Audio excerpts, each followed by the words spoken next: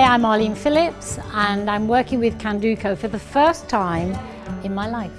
Working with Arlene actually stems many years back from a meeting that I had with her many years ago. I kept updating her on what Candoco did. She's always been very supportive of the company's work, outspoken about the sort of importance of dance for all, something which chimes very clearly with what we believe in.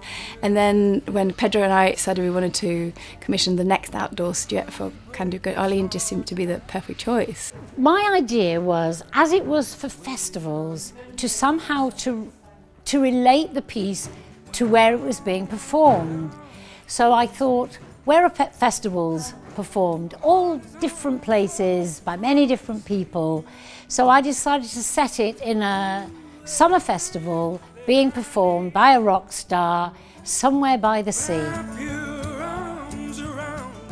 This collaboration with Arlene really brings a storyline, a story to the contemporary dance piece. It is the love story between Joel and Laura. It's also how time passes throughout the sort of 15 minutes of the duet, but with a much longer time span. So to see things change and transform within a relationship, to see things develop, to become dramatic, but then also have quite a happy ending. This is the first time I've worked with anyone who is a wheelchair user.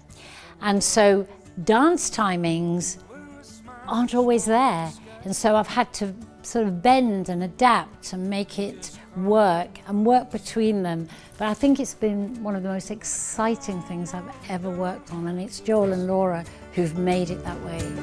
My heart is on the floor for all to see.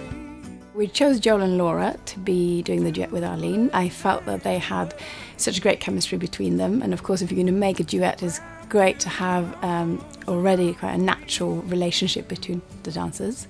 They also both have quite a variety of dance backgrounds in terms of having tried out the dance styles, and like all the Candoco dancers, you know, a great openness to collaborating and learning new things. The reason to come and see this duet is they may never see these two dance together in this way again. Come and see it for Joel and Laura and what they do.